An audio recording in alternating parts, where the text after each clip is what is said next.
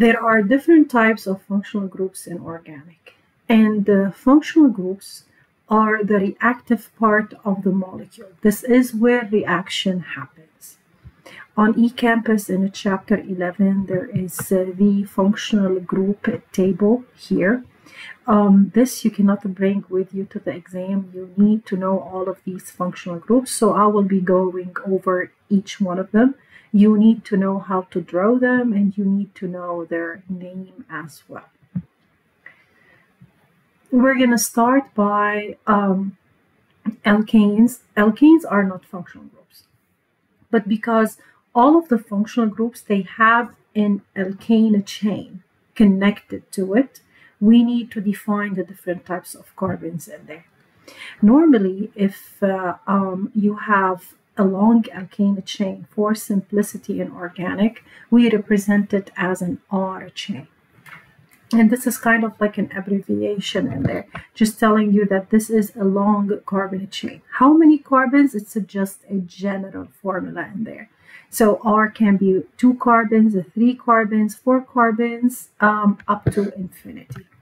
So for the types of alkanes, for the types of carbons in there, there are actually 4 types of carbons. And it all depends on the carbon, on the central carbon in there. So if a carbon is connected to one carbon, then we are going to call this a primary carbon. This is how we draw it, okay? If a carbon is connected to 2 carbons, then this is going to be called a secondary carbon. And if it is connected to 3 carbons, then this is called a tertiary carbon. And if it is connected to 4 carbons in there, then this is going to be called a quaternary carbon. And we represent the quaternary carbon by 4 circle, and then C stands for a carbon. This is important because most of the functional groups in there, they are connected to a carbon chain. So you want to know what type of functional group you are working with, primary, secondary, or tertiary, and to know this, you would need to know the different types of carbons. So let's start by a simple example here. This is an alkane chain. It's a regular alkane chain. You can see that it is a branched one because you do have your long carbon chain over here, and then coming off that chain is all this group and all this group. So we call it a branched R chain. It is a carbon chain, so it is an R chain in there. So the question is, what is the type of each carbon in the structure? We have here multiple number of carbons, right? So we're going to start with the CH3 in here, the type of this carbon. So all what you need to do is just look at this carbon and see how many carbons it's connected to. So this carbon is connected to 1 carbon.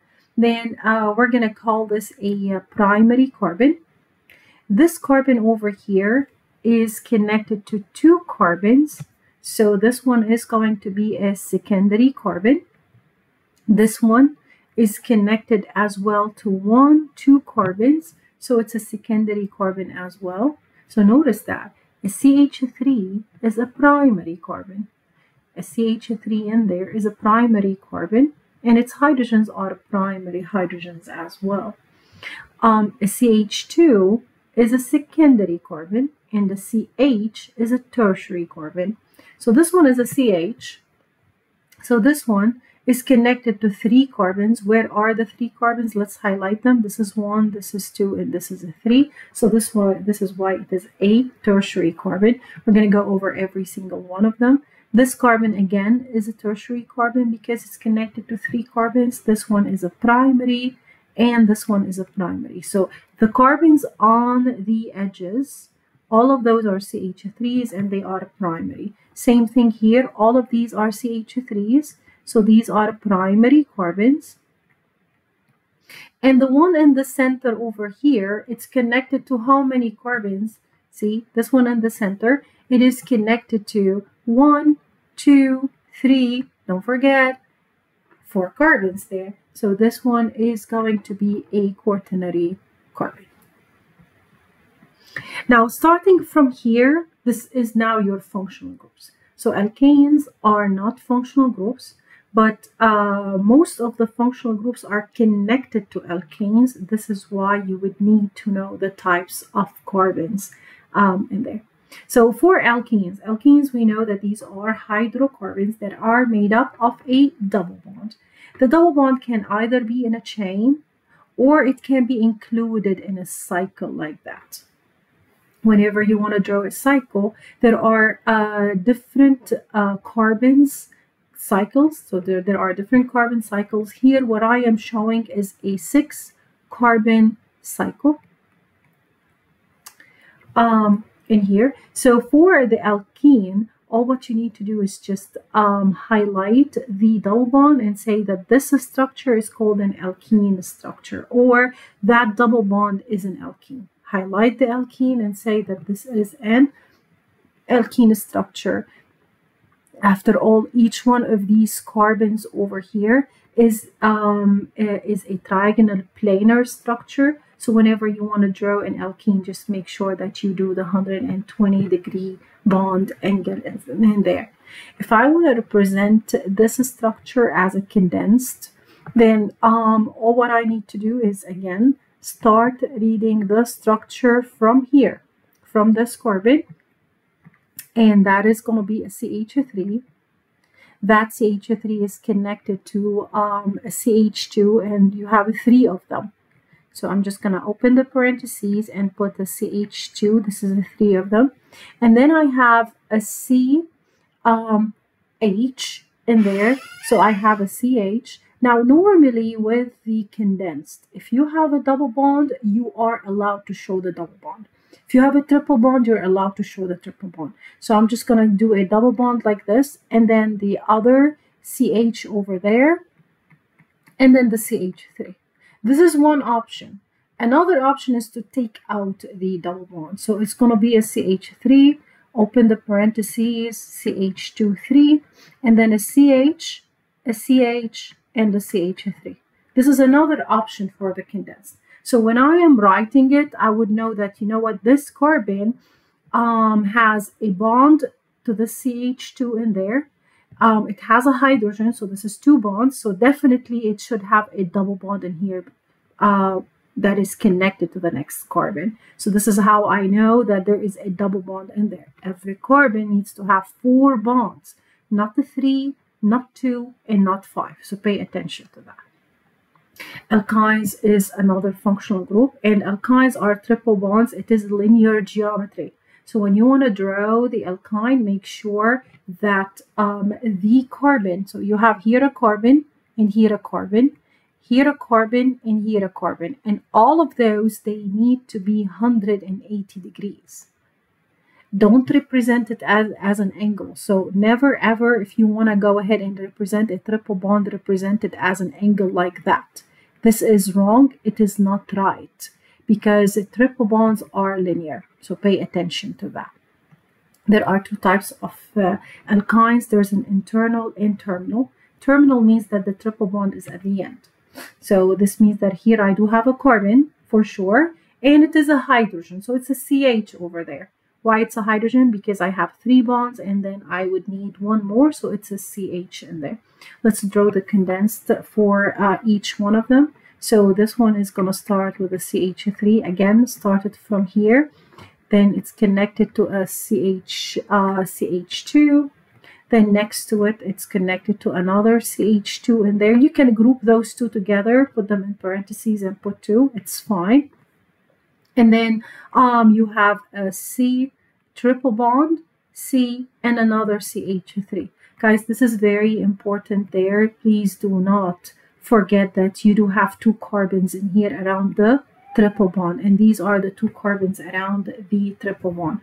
I can also take out the triple bond, so that is going to be a CH3, a CH2, a CH2, and a CC, and then a CH3. So if you have something like this and you have the 2 Cs like this, make sure to know that this is a triple bond, because every carbon needs to have 4 bonds in there. Now for the terminal alkyne, if I want to draw it as a skeletal form, this is going to be a CH3, a it's going to be a CH2, CH2. Again, you can group those together in parentheses. Then again, this is a carbon.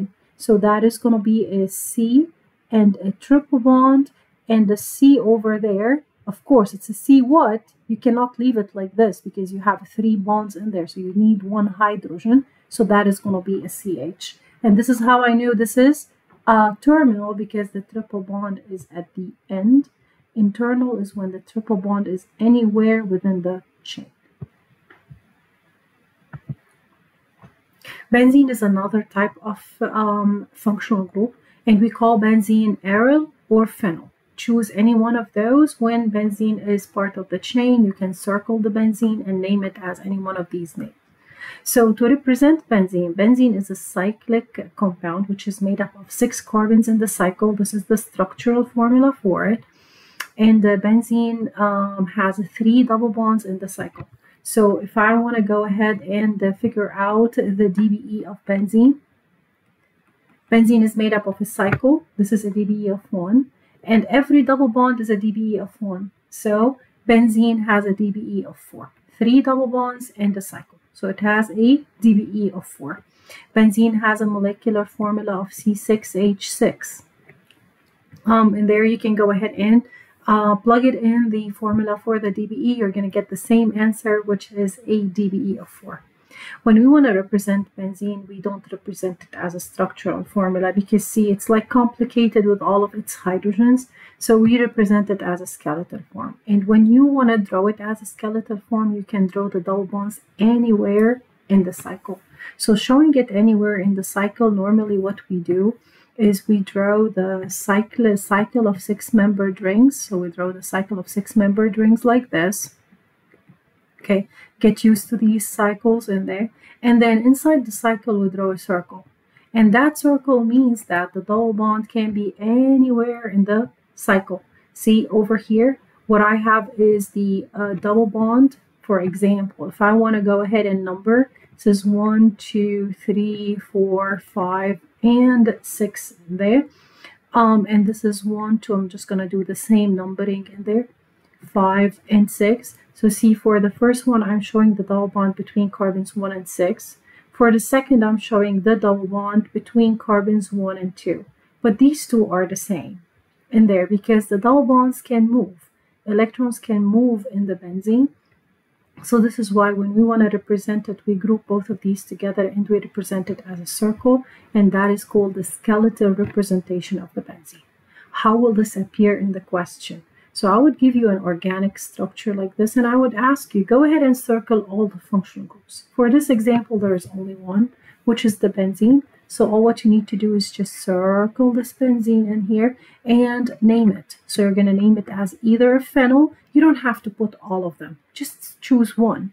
Or you're going to name it as an aryl, or you're going to name it as a benzene. For simplicity, sometimes the benzene we represent it as a pH in there, which is exactly the same thing. Another type of functional group is the alkyl halide. So this is what I was saying, that there are certain functional groups that are connected to a long carbon chain. So in order to make a general formula, that carbon chain we represent it by an R group in there. And for these, we classify them. So this one can be primary, secondary, or tertiary. And when you want to represent it, you have to represent it as a primary, secondary, or tertiary. So the type really matters in there. Alkyl halides, they are made up of a halogen connected to an R group, and the halogen can be any of the halogens there. This is how it's going to look like, and there are different types: primary, secondary, or tertiary. We're going to go by the same definition. So an alkyl halide, alkyl means R.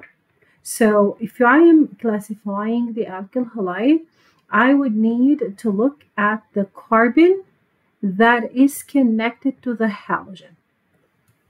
So the halogen here, I'm going to name it chloride. This is a bromide. This is iodide. This is the halogen, not the alkyl halide. If I want to name the alkyl halide, then I want to name the carbon with the halogen. And if I want to do this, then I need to classify it. So now you look at the carbon and see how many carbons it's connected to. and this carbon is connected to one carbon here. See? So this one, I circle the carbon that is connected to the halogen, and I name it the primary, and it's an alkyl, and specify please the halogen. It is a chloride. Don't use halide. Halide is just a general term for any of the halogens, but this one is a specific. So every time to name an alkyl halide, you circle the carbon that is connected to the halogen.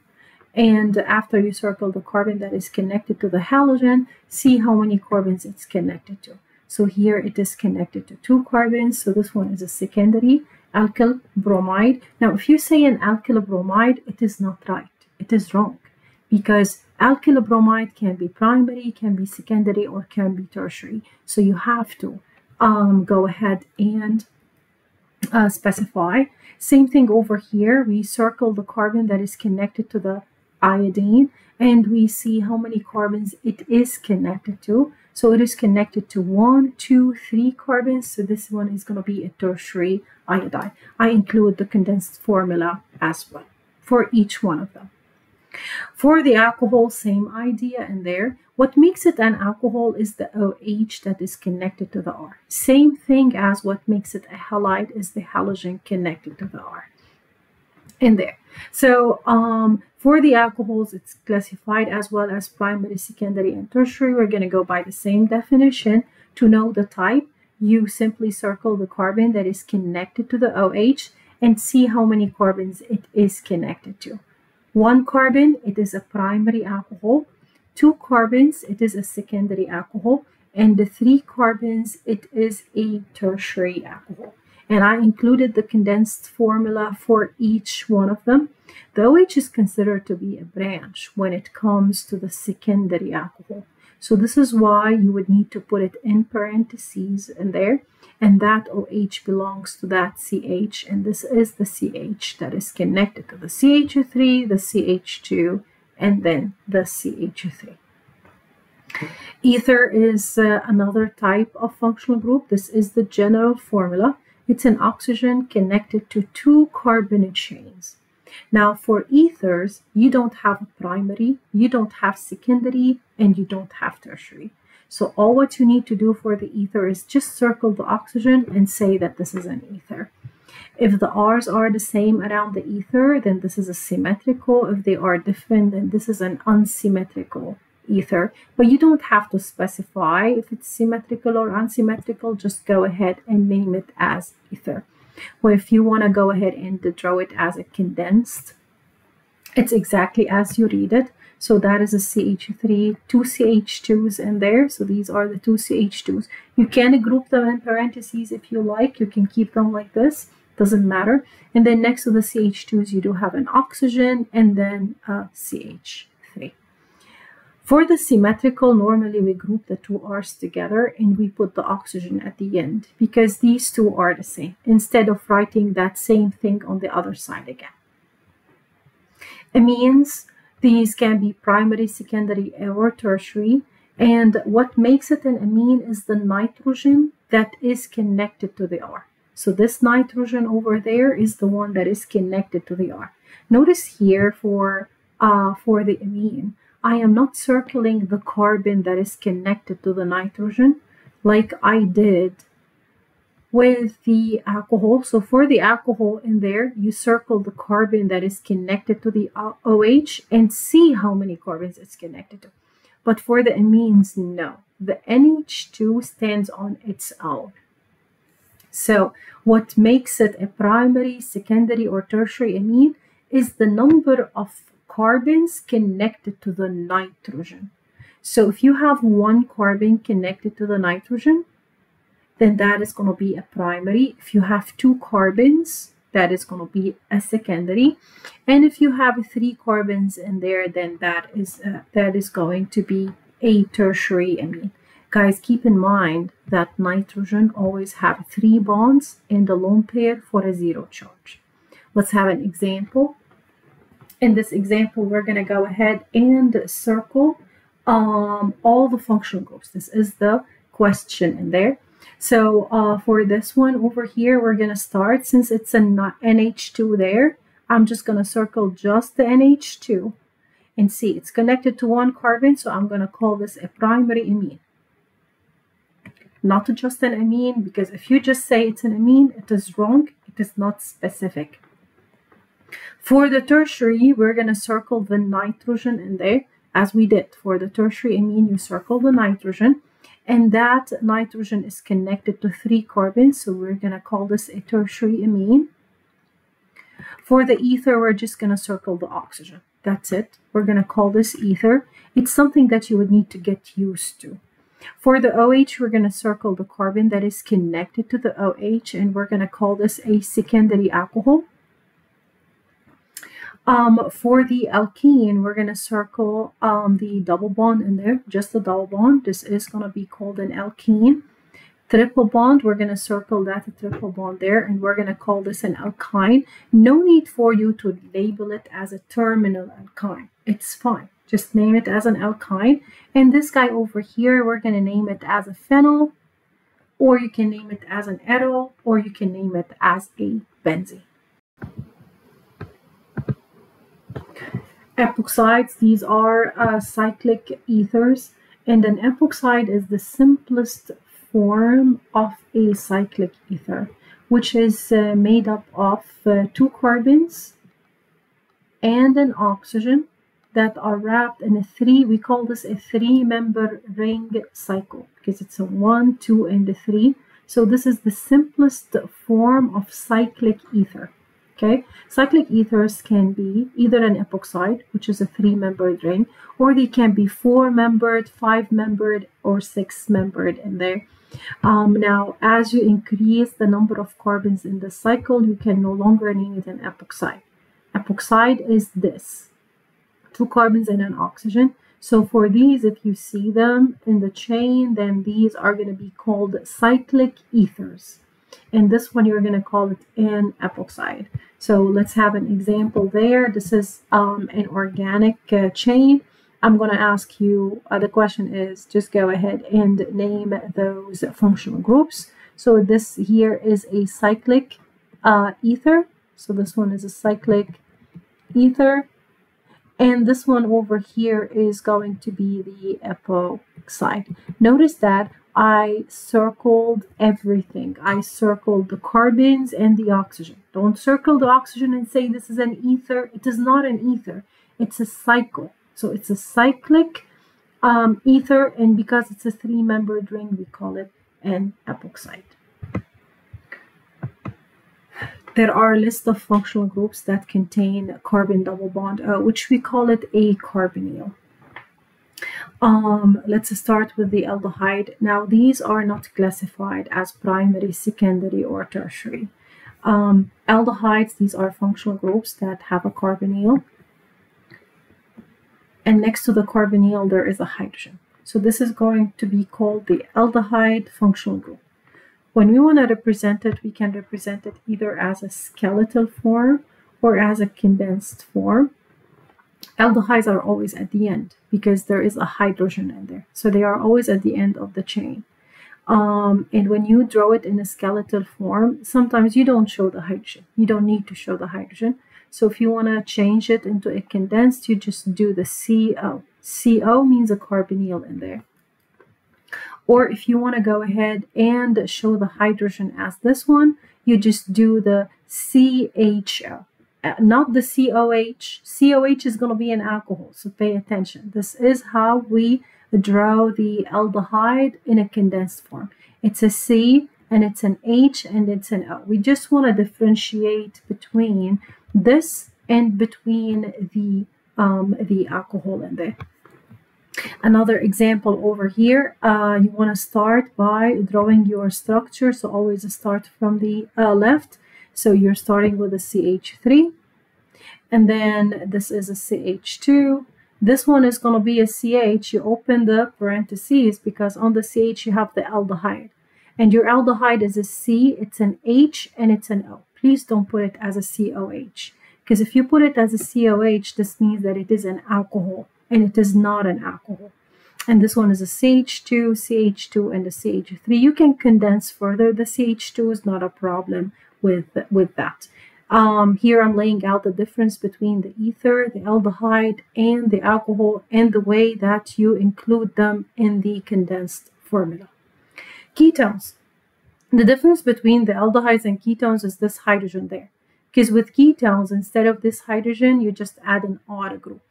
And this is the general formula of the ketone. So here, instead of the hydrogen in the aldehyde, you replace it by an R in the ketones. The R can be the same or they can be different. It really doesn't matter. In there to circle the ketone, you circle the carbonyl.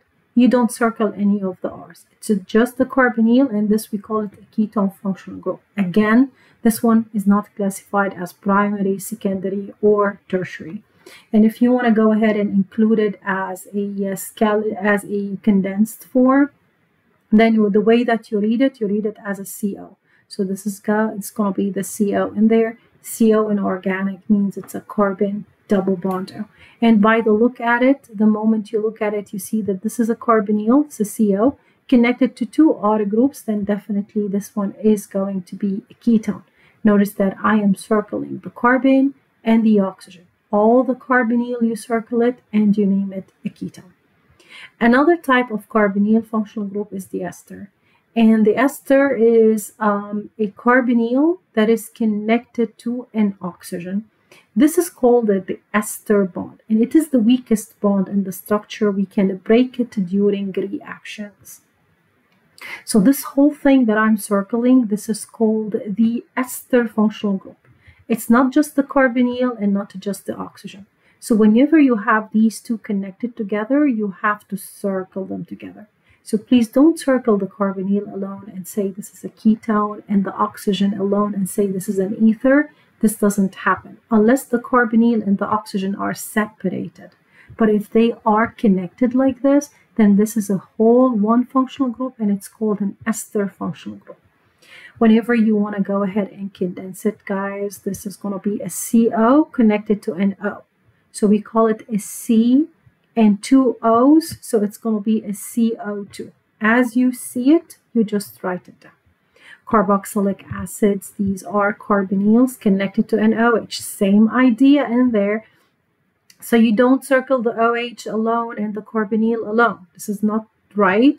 Whenever they are connected together, you have to circle them together, and this is called a carboxylic. C stands for carboxylic. You can abbreviate it like this. I have no problem with that. Or you can write the whole carboxylic name in there. So carboxylic acid functional group.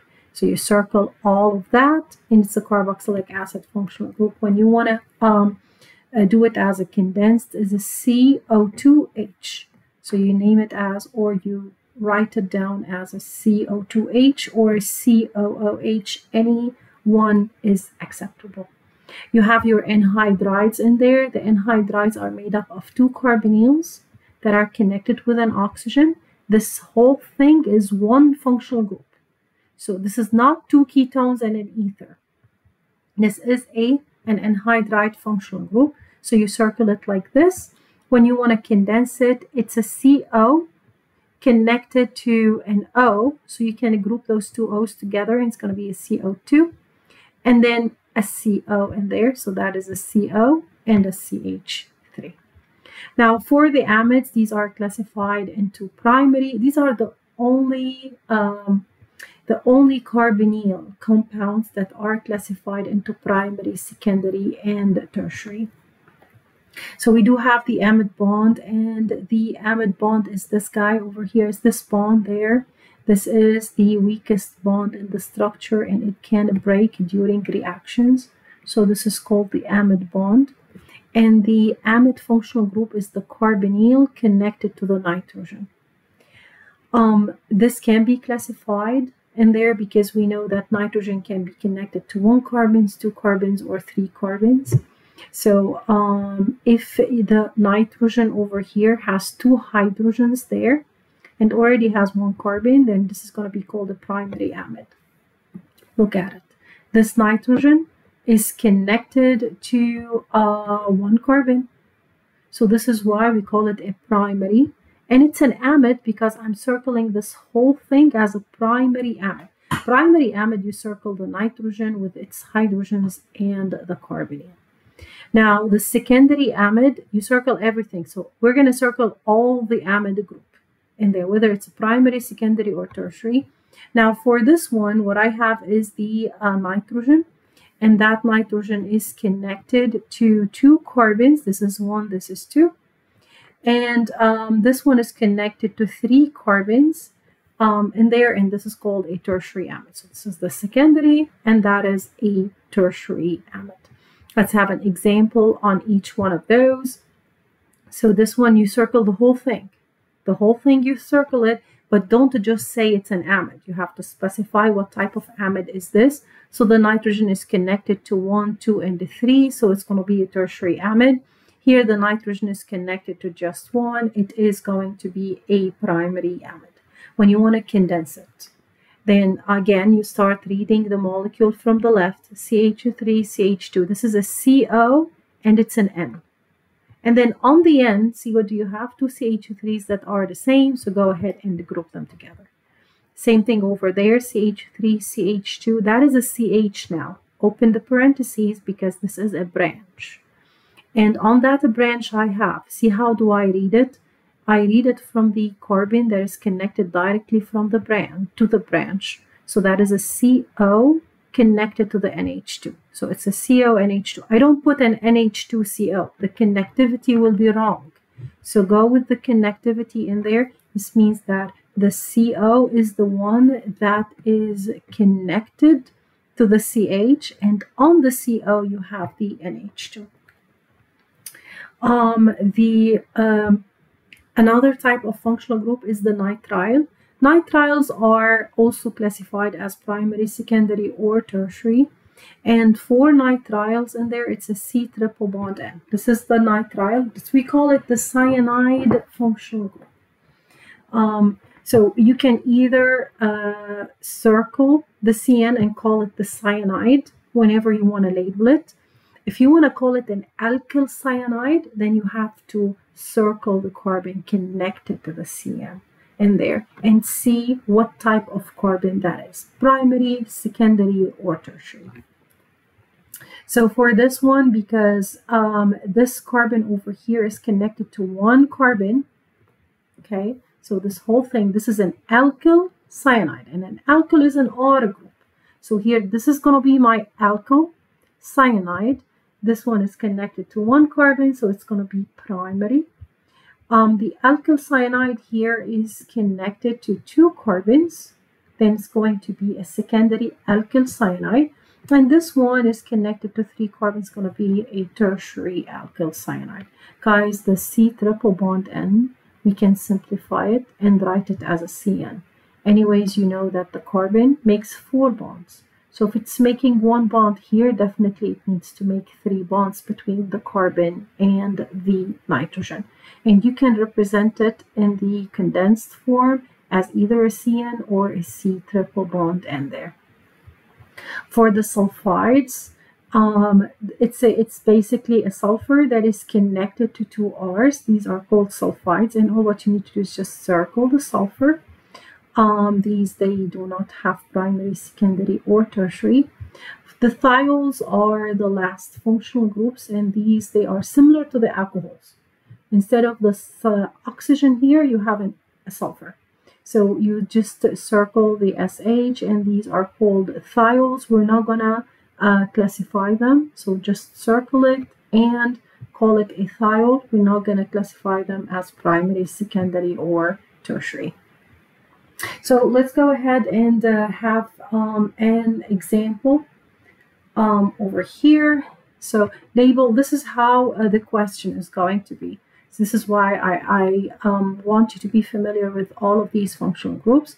So label all the functional groups and use primary, secondary, or tertiary as appropriate. So we're going to circle the ketone in there. Ketones have no primary, secondary, or tertiary. For thiols, same thing as well. We did not classify them. For alcohols, they do. So this is why I'm going to circle the carbon that is connected to the OH. And this one is connected to 3 carbons, see? So this one, I'm going to call it a tertiary alcohol. Okay. Now, because I do have an oxygen connected to the carbonyl, then I would need to treat this whole thing as one functional group that I'm going to circle. It's not an ether and a ketone.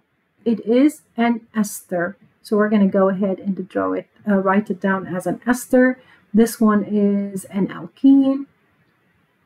This one over here, since it's terminal, this means that there's a hydrogen in there, so it's an aldehyde. See the difference between an aldehyde and a ketone?